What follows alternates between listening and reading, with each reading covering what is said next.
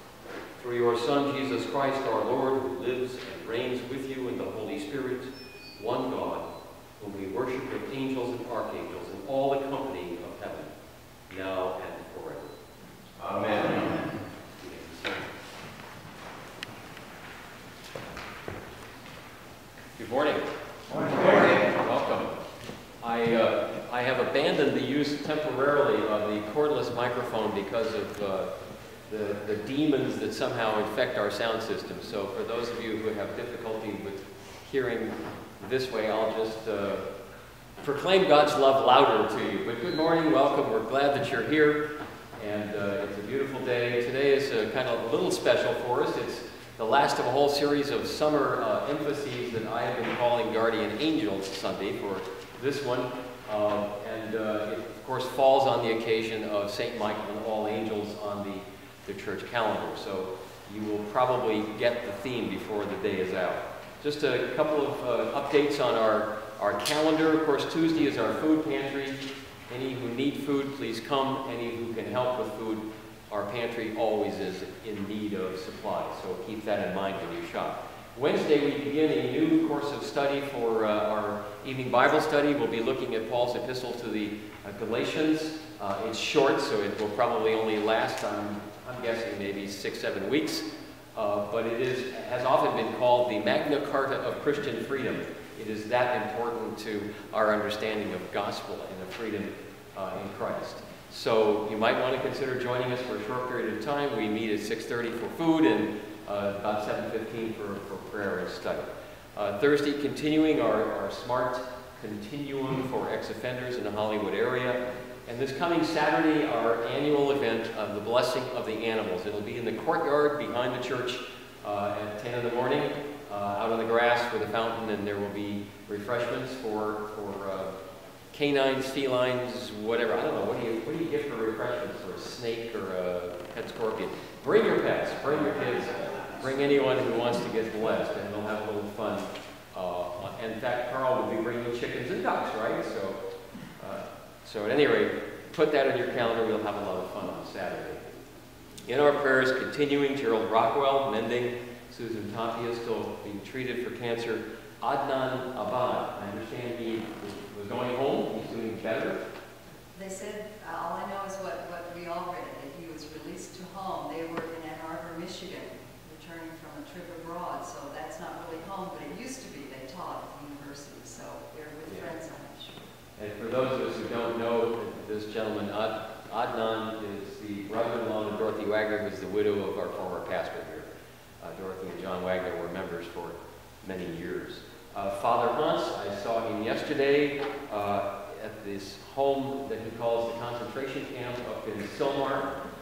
Pray me out of there, and we're working on it. We have a meeting Wednesday to decide where he can live that will be more suitable for him. He sends his love and greetings to all. Today, of course, being St. Michael's Day, is the patronal feast for his Old Catholic parish, St. Michael's Apostolic Old Catholic Church. So I had wanted him to be with us today, but he's not yet ready to make that trip. So please keep Father Hans in your prayers. Mary Holman, getting stronger, wanting to come home.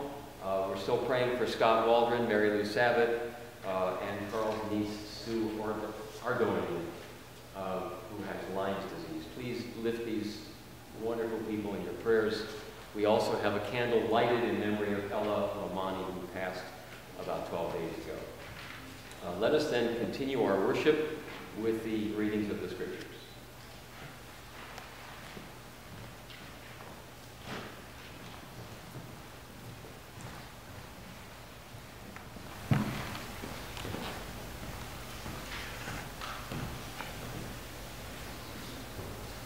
Good morning.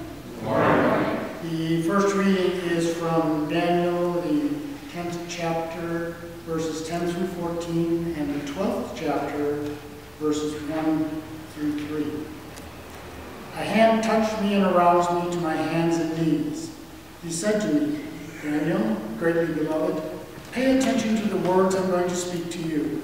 Stand on your feet, for I have now been sent to you. So while he was speaking his word to me, I stood up trembling.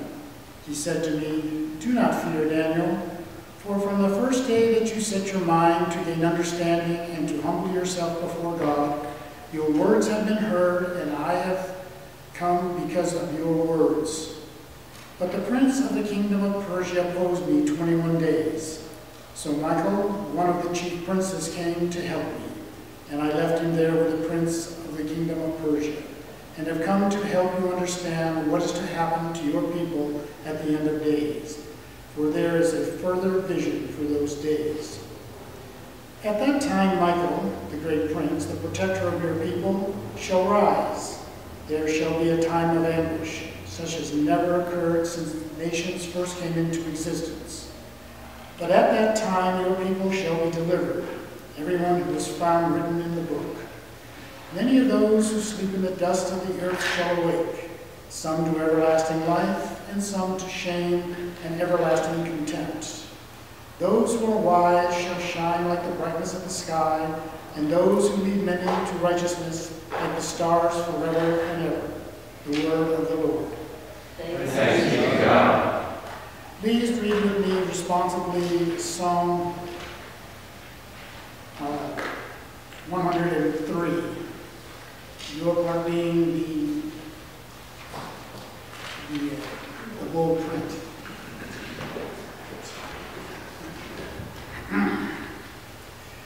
Bless the Lord, O my soul, and all that is within me. Bless God's holy name. Bless the Lord, O my soul, and forget not all thy sins. Who forgives all your sins and heals all your diseases. Who redeems your life from the grave, and crowns you with steadfast love and mercy. Who satisfies your desires with good things, so that your youth is renewed like an eagle's. Bless the Lord, you angels, you mighty ones who do God's bidding, who obey the voice of God's word. Bless the Lord, all you hosts of God, you servants who do God's will. Bless the Lord, all who works for God, and all existence for God rules. Bless the Lord, O my soul. A reading from Revelation. War broke out in heaven. Michael and his angels fought against the dragon. The dragon and his angels fought back, but they were defeated, and there was no longer any place for them in heaven. The great dragon was thrown down, that ancient serpent who is called the devil and Satan, the deceiver of the whole world. He was thrown down to the earth, and his angels were thrown down with him. Then I heard a loud voice in heaven proclaiming, "Now have come the salvation and the power and the kingdom of our God and the authority of his Messiah. For the accuser of our comrades has been thrown down, who accuses them day and night before our God. But they have conquered him by the blood of the Lamb and by the word of their testimony, for they did not cling to life even in the face of death. Rejoice then, you heavens, and those who dwell in them. But woe to the earth and the sea, for the devil has come down to you with great wrath, because he knows that his time is short." The word of the Lord. Thanks be to God. Please stand for the gospel acclamation.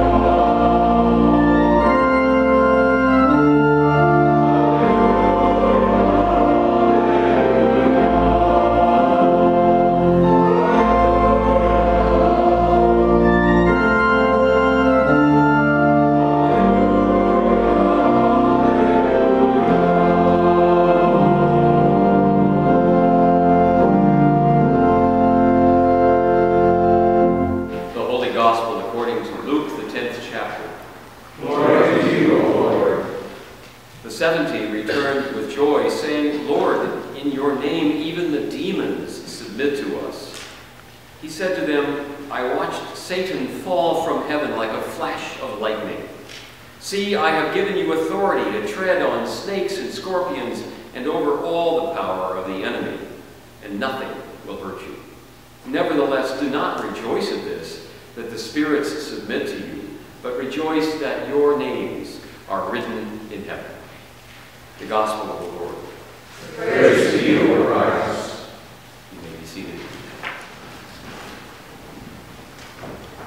Dear friends, grace, mercy, and peace to you from God, our Father, and the Lord and Savior, Jesus Christ. Amen. Amen. The readings for today, including the portion of the psalm that we shared, all have these glimpses of one of Scripture's great mysteries, those spiritual beings that are known as angels. Today in the church calendar, of course, the feast of St. Michael and all angels. Since this falls on September 29th, happens to be a Sunday, we get to put on the red and have a celebratory day. And I think it's only fitting in this city that is called, after all, Los Angeles, the Angels, that we pause and think about all of this as intelligent, modern Christians. What are angels, after all? I mean, the stories in the Bible, and even more of the stories that are outside the Bible, are pretty fanciful.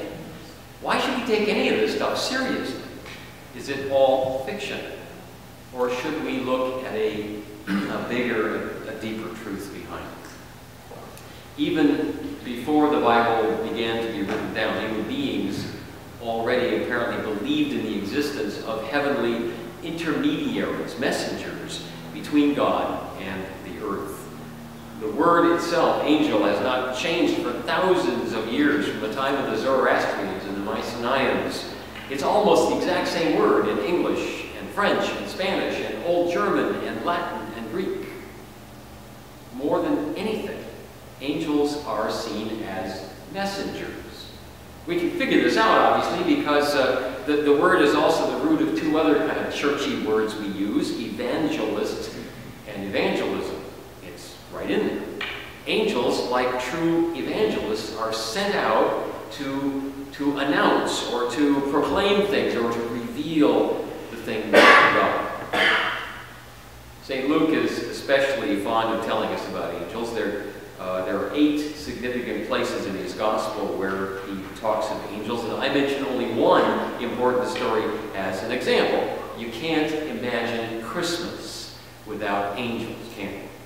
First, the angel Gabriel appears to Zechariah to tell him that his aging wife Elizabeth is going to bear a son in her old age. And then Gabriel appears to Mary and announces that she is blessed among women and will bear a holy child. And then a multitude of the heavenly host, of the whole big crowd, appear to announce the birth of Jesus to shepherds, keeping watch over their flocks by night. Even Jesus himself mentions 12 legions of angels whom he said he could summon to defend himself if needed. And I did a little checking about how big is a legion supposed to be, and it turns out something like 4,200 soldiers, so this could be 50,000 angels Jesus is referring to. If we think of them showing up in beautiful spiritual scenes, not just on Hallmark cards, or in cheesy pictures, angels also are in the courts of heaven. If God is King of the universe, it's only fitting that God is surrounded with those who offer praise and who carry out orders and are part of the divine council when things are being discussed about life on earth. But it's in Matthew's gospel that there's this one mysterious saying of Jesus that has caught the imagination of countless Christians. In chapter 18, where he encourages his disciples to bring children to him and not forbid them, he uses this term, little ones. And the context seems to be saying that Jesus welcomes not only little children, but innocent people who are not, like your crafty and conniving adults. They're simple, they're innocent, there's a special relationship of the meek and the lowly and the childlike, those who are trusting with God.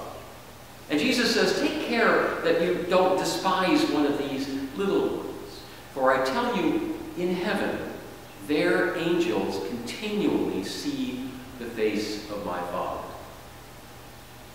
If, in fact, the heavenly courts have legions of angels, the servants and messengers of Almighty God, only a few must have the privilege and the high honor of being so close as to see God's face perpetually.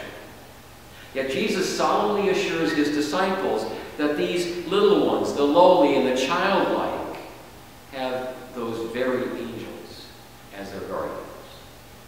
In the Bible, angels are not always mentioned as supernatural beings, with that idea of some aura surrounding them, or having wings, or the ability to walk through walls or something. In another less well-known story in the book of Acts, chapter 12, Peter has been arrested and is in prison. He was in prison for preaching about Jesus. And an angel appears to him in the middle of the night when he is sound asleep between two guards and shackled with chains. And the angel wakes him up and releases his shackles and leads him out of the prison gates. They just open for them, and the guards sleep right through it.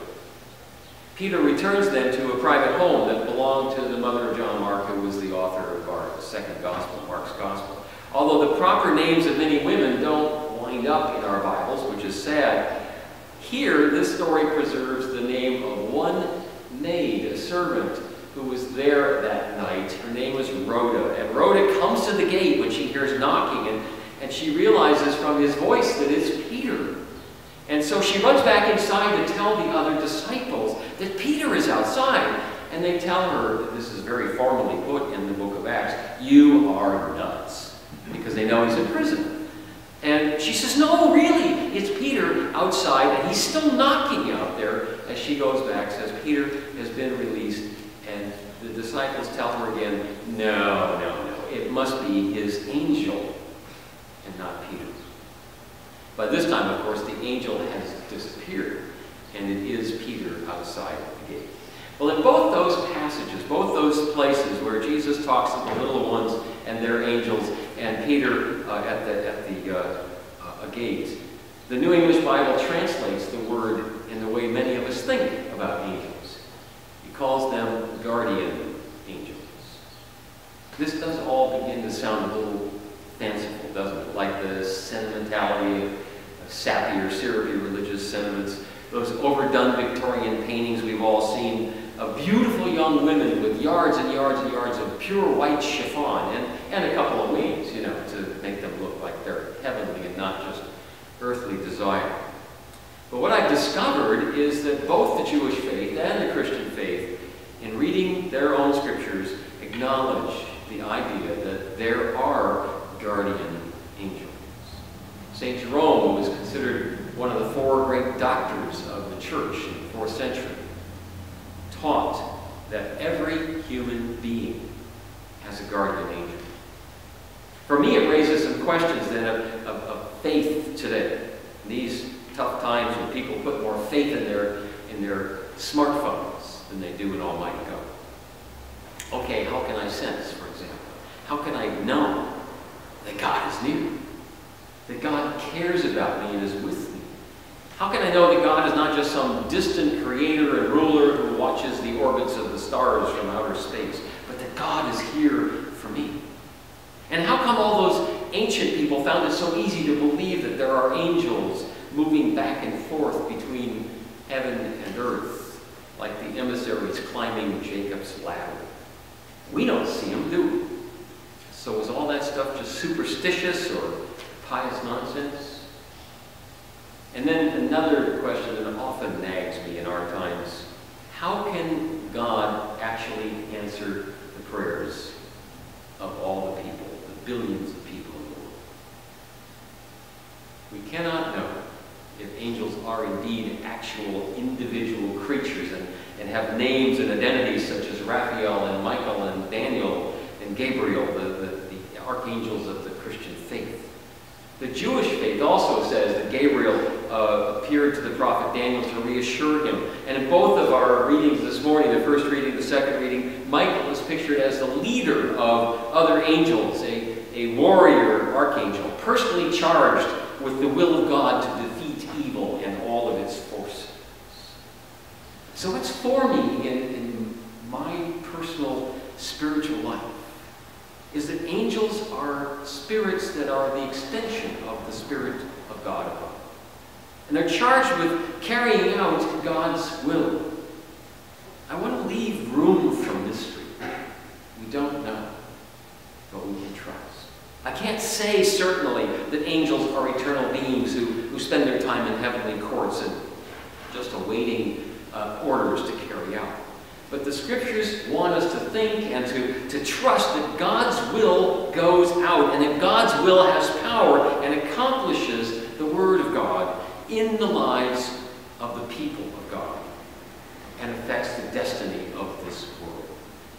I've always put my trust in the power of prayer, even though many people today think it's just wishful thinking. But I've personally had so many life experiences in which constant prayer plays more than a coincidental role in the lives of people who are dear to me and in the events as they unfold in life. I can't say I know how all this works, but for that matter, I can't say I know how aspirin works to take away my headache. I can't know how the whole process of eating food actually nourishes and builds my body. I can't know how the yolk of an egg suddenly starts beating to become the heart of a baby chick.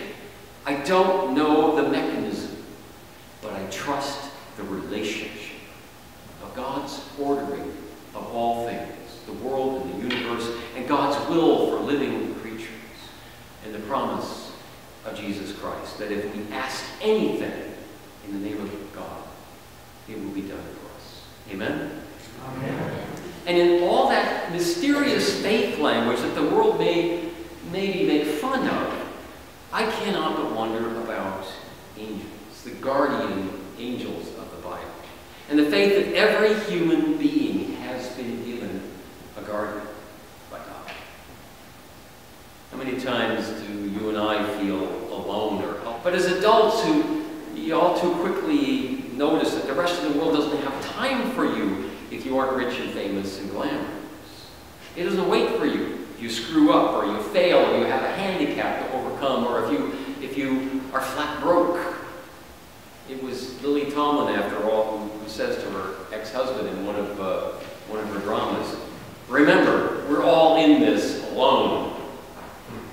Comforting thought, isn't it? As tempting as it is to buy into that to accept the cold reality that nobody cares, our life experiences can teach us exactly the opposite. Some people may not get it because they give all their attention to their own drama and they give such power to their pain or their despair. But for people who trust in the promises of God, we begin to realize, to become aware, to see the presence of God with us in our troubles. Just when life begins to stall, we may hear something that is not heard with ears. We have the spiritual sixth sense. In the book of Hebrews, the writer tells us, "Do not forget to show hospitality to strangers, for thereby some have entertained angels unaware." And it reminds us that not all angels reveal their wings. Not all wear dazzling white to cue you in. God's messengers move among us. And they come to us and they hold us and protect us, and sometimes they save our behinds, whether we're aware of it or not. Perhaps we shouldn't think that just as picture language or as metaphor, as when Father Hans refers to his friends Edita and Marge as angels, because they were there at the right moment to help him when he was stressed and in great need. Maybe we should just, let the possibility float out there in our hearts and minds that God indeed does work in mysterious ways and through people that we think are just ordinary people. But people who hear God's word and do God's will and bring a message of power and peace precisely when you need it the most. Amen? What's the bottom line of it? The bottom line of the Bible's teachings about angels is that God is watching over you. You have a guardian. That guardian is entrusted with God's word for you.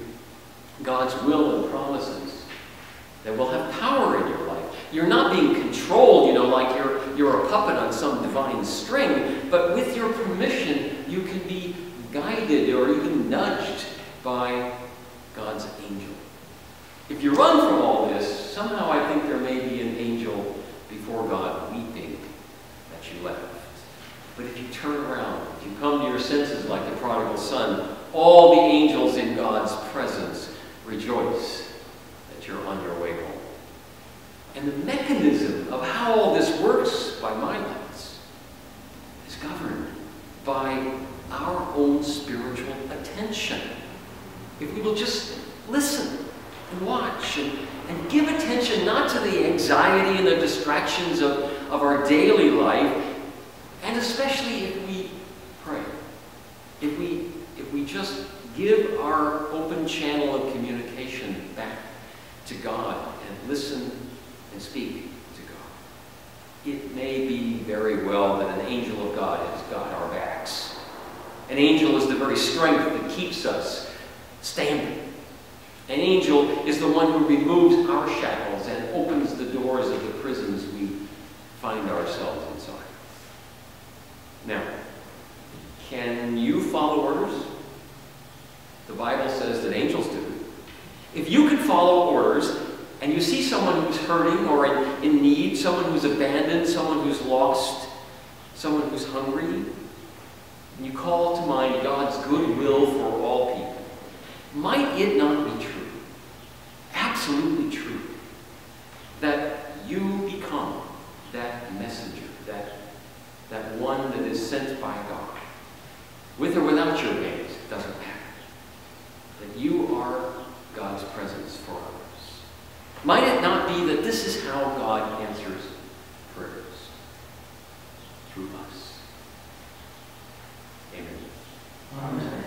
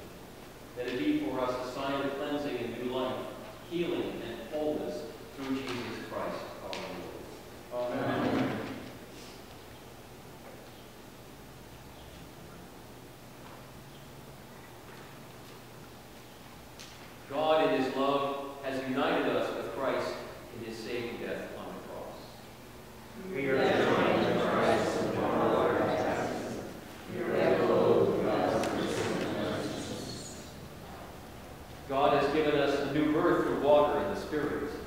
As Christ rose from the dead, we rise to newness of life in his name. Let us remember our baptism in Christ the Lord. And his grace and mercy shall watch us.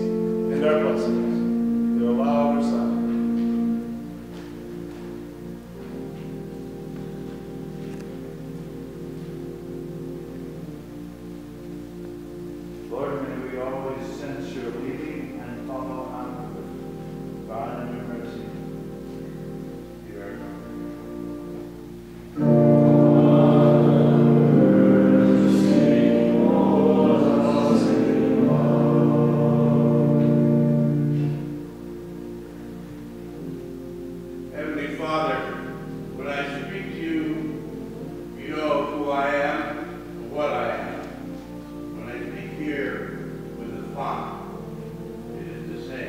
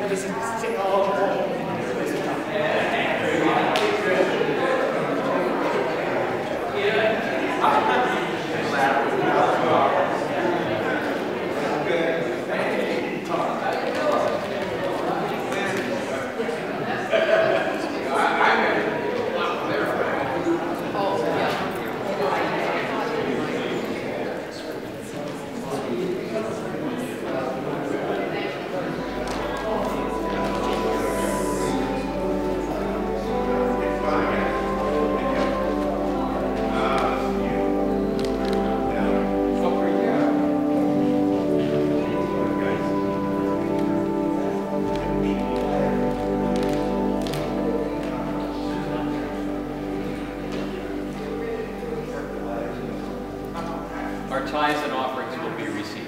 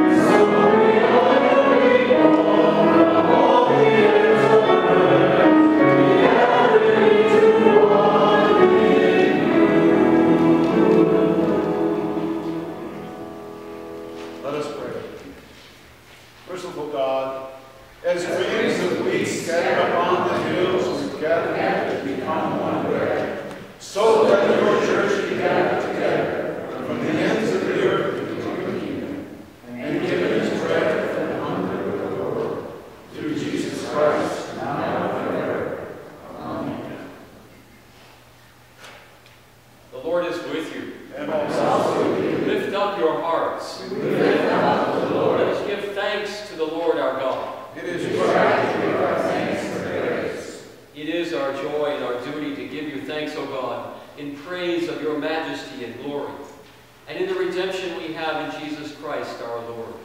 So with angels and archangels and saints above, we praise your name and join their unending hymn.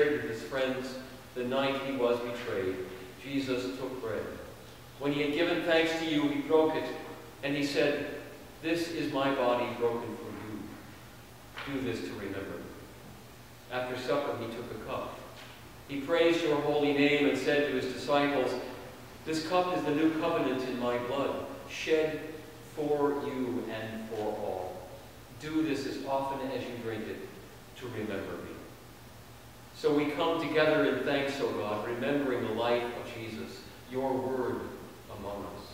We thank you for his compassion, generosity, and faithfulness. Bless now this bread, the gift of your creation. Bless now this cup, the gift of your bounty.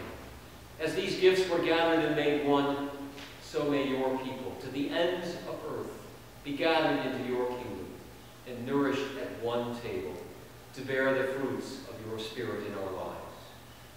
To you, O God, Father, Son, and Holy Spirit, be all honor and glory in your holy church, now and forever. Amen. In simplicity and faith, we offer the prayer our Lord Jesus gave to us. Our Father in heaven, hallowed be your name. Your kingdom come, your will be done, on earth as it is in heaven. Give us today our daily bread. Forgive us our sins, as we forgive those who sin against us. Save us from time and trial, and deliver us from evil. For the kingdom, the power, and the glory are yours, now and forever. Amen. Jesus gave himself as the bread of heaven for the life of the world. We break this bread in many pieces, so that many may share in his life. Come to the table of mercy.